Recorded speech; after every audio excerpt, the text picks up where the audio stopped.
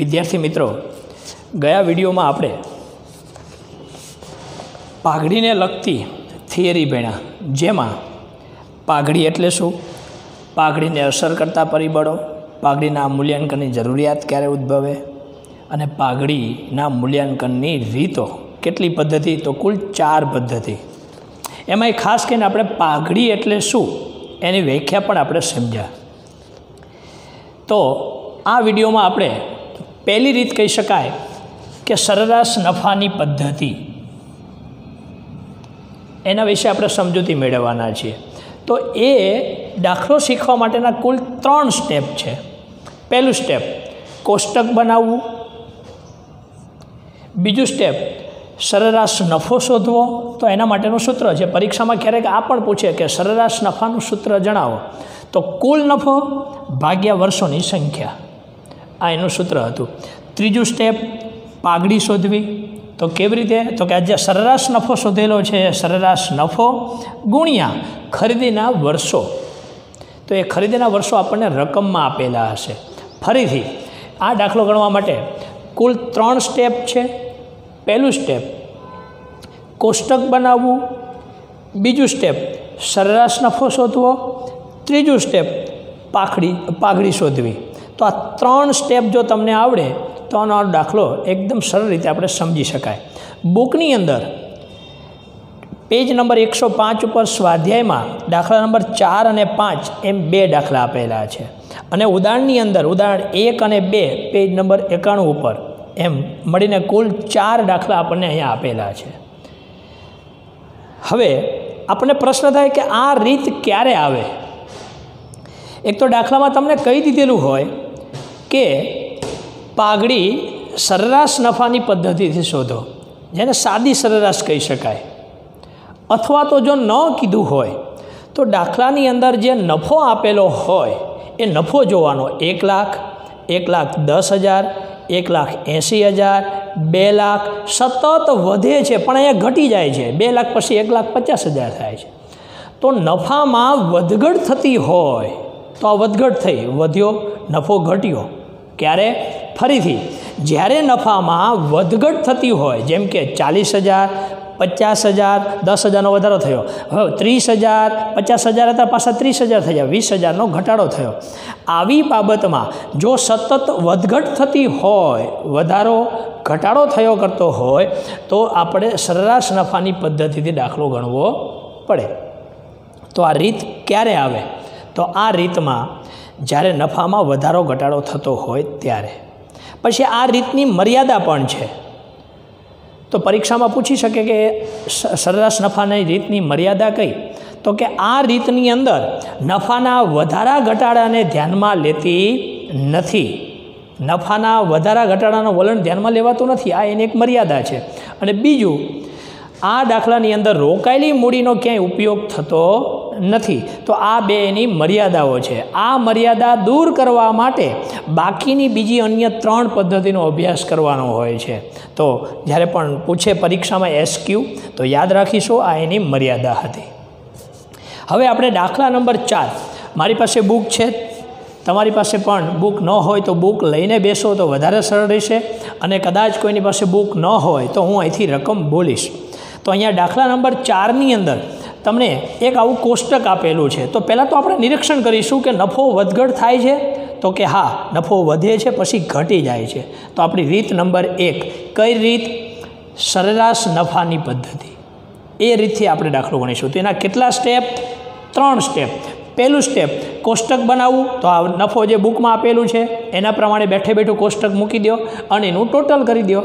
तो कुल नफो थयो बधानुं टोटल करीने 7,40,000। मैं अहींया दाखलो रेडीमेड गणेलो छे जेथी करीने लखवामां समय न लागे अने झड़पथी आपणे समजी शकीए। तो अहींया कुल नफो आपणे आपेलो नफो आपेलो अलग अलग वर्षनो, पण खास याद राखीशुं कि आ वर्ष क्रमसर होवा जोईए। जेम के 11, 12, 13, 13, 14, 14, 15, 16, 17 जो क्रम प्रमाणे न होय तो एनी साथे नफा साथे लई अने क्रमने गोठववामां आवे अने पछी जुओ कि नफोमां वधघट थाय छे कि सतत वधे छे। तो अहींया वधघट थाय छे, क्रममां गोठवेला छे, एनो सरवाळो करीशुं। कुल नफो 7,40,000। पहलू स्टेप पूरुं, कोष्टक बनावવું। तो सरवाळो करी अने पहलू स्टेप पूरुं थयुं।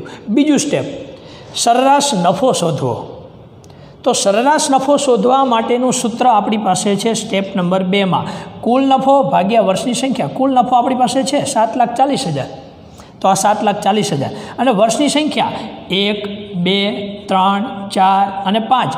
5 વર્ષ થાય તો 5 વડે એને ભાગીએ તો 1,48,000 રૂપિયા આપણને સરેરાશ નફો મળી ગયો. Step number 2 complete. ફરીથી સ્ટેપ નંબર 1 કોષ્ટક બનાવવું. સ્ટેપ નંબર 2 સરેરાશ નફો શોધવો. કેવી રીતે? તો કે વર્ષનો કુલ નફો ભાગ્યા વર્ષની સંખ્યા 5 એટલે જવાબ મળે આપણને 1,48,000. સ્ટેપ નંબર 3 મોસ્ટ આઈએમપી કહી શકાય, અગત્યનું કહી શકાય. દરેક વિદ્યાર્થી આમાં ભૂલ કરતા હોય છે. કેમાં? તો કે પાઘડી શોધવી. પાઘડી શોધવા ત્રીજું સ્ટેપ આપણું પાઘડી શોધવી. એના માટેનું સૂત્ર છે સરેરાશ નફો ગુણ્યા ખરીદીના વર્ષો. તો સરેરાશ નફો કેટલો? તો કે 1,48,000. તો ખરીદીના વર્ષો કયા?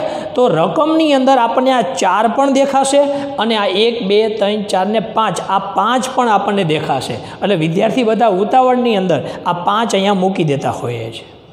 તો અહીં હું રકમ વાંચું છું, ધ્યાનથી સમજીએ. નીચેની માહિતી પરથી ભાવેશ અને વિપુલની ભાગીદારી પેઢીની પાઘડીની કિંમત છેલ્લા 5 વર્ષના સરેરાશ નફાની, છેલ્લા 5 વર્ષના લારિયા છેલ્લા 5 વર્ષ, આ 5 બધા અહીંયા ભૂલથી મૂકી દેતા હોય છે. છેલ્લા 5 વર્ષના સરેરાશ નફાની 4 વર્ષની ખરીદીને આધારે, 4 વર્ષની ખરીદીના આધારે, જો ખરીદીના વર્ષો 4 થયા તો એ ખરીદીની આધારે 4 વર્ષની ખરીદીની આધારે એ અંડરલાઇન કરી દઈશું આપણે. એ 4 અહીંયા મૂકીશું, નહીં કે 5. તો અહીંયા ગુણ્યા 4 કરીશું એટલે જવાબ મળે 5,92,000. તો આપણે અહીંયા દાખલો 3 સ્ટેપનો હતો જે આપણે કમ્પ્લીટ પૂરો થયો. હવે બીજું દાખલા નંબર 4 ક્લિયર. પણ 5મા નંબરના દાખલામાં અહીંયા એક રકમ આપેલી છે, આપણે જોઈશું કે જેમાં 2013, 14, 15, 15, 16, 17 એમાં 15, 16ની અંદર 20,000 માઇનસમાં આપેલા છે. હવે માઇનસમાં આપેલા એટલે ખોટ થઈ, એટલે તો આપણે એક ખ્યાલ આવી ગયો કે નફામાં વધારો ઘટાડો થયો હોય, ખોટ એટલે ઘટાડો થયો. તો રીત નંબર 1 આવશે, એટલે કે આપણે આ 3 સ્ટેપથી દાખલો ગણીશું. પણ યાદ એ રાખીશું કે પહેલા સ્ટેપની અંદર જેમ કે ફોર એક્ઝામ્પલ આ 2 લાખ અહીંયા ખોટ આપેલી છે, અકાઉન્ટમાં માઇનસને કાઉન્સ દ્વારા દર્શાવવામાં આવે છે. આગળ માઇનસ નહીં પણ કાઉન્સ હોય ત્યારે સમજવામાં આવે છે કે માઇનસ છે, એટલે આમાં ખોટ ગયેલી છે. તો આનો સરવાળો કેવી રીતે થશે? 1 લાખ, 1,10,000, 1,80,000 પ્લસ 1,50,000. આ 4નો સરવાળો કરી -2 લાખ અને જે રકમ મળે એને કુલ નફો કહેવાશે. એવી રીતે નહીં કે બધાનો સરવાળો કરીએ એમાંથી 2 લાખ માઇનસ કરીએ, એવી રીતે નહીં. પ્લસ છે 1, 2, 3 અને આ 4નો સરવાળો અને -2 લાખ એટલે આપણને કુલ નફો મળે. અને એને 1, 2, 3, 4, 5 વડે ભાગવાથી સરેરાશ નફો બાકી રેગ્યુલર જે છે એ પ્રમાણે. તો આ દાખલામાં 60,000 પ્લસ 80,000 પ્લસ 30,000 માઇનસ 20,000. 20 કેમ? તો કે માઇનસ કાઉન્સમાં છે એટલે ખોટ થયેલી છે. તો 20,000 માઇનસ કરીને જે મળે એને કુલ નફો કહેવાશે. અને વર્ષની સંખ્યા આપણી પાસે 1, 2, 3, 4 આપેલી છે, 4 વડે ભાગી દઈએ એટલે આપણને જવાબ મળશે. ખરીદીના વર્ષો આપેલા છે તો અંદર લખેલું છે 4 વર્ષના સરેરાશ નફાની 5 વર્ષની ખરીદીના આધારે કેટલું કહેવાશે? 5 વર્ષની ખરીદીના આધારે. તો ગુણ્યા 5 કરીશું અહીંયા એટલે આપણને જવાબ મળશે. તો આ રીતે જો માઇનસ હોય તો પણ આપણને આવડે છે. તો આપણને અહીંયા 2 દાખલા સ્વાધ્યાયના અને 2 દાખલા ઉદાહરણના, તમારે આ 4 દાખલા ગણી અને આની પ્રેક્ટિસ કરવાની. અને ક્યાંય પણ પ્રશ્ન ઉદ્ભવે તો વિના સંકોચે તમે કોમેન્ટમાં લખી અને મને પૂછી શકો છો. તો આ 4 પ્રકારે. હવે આ હતી સાદી સરેરાશ, ખાલી સિમ્પલ સરેરાશની પદ્ધતિ. હવે આપણે નેક્સ્ટ વિડીયોમાં ભારિત સરેરાશની પદ્ધતિનો આપણે અભ્યાસ કરવાના છીએ. તો તૈયાર થઈ જાઓ બીજા વિડીયો જોવા માટે. નમસ્તે.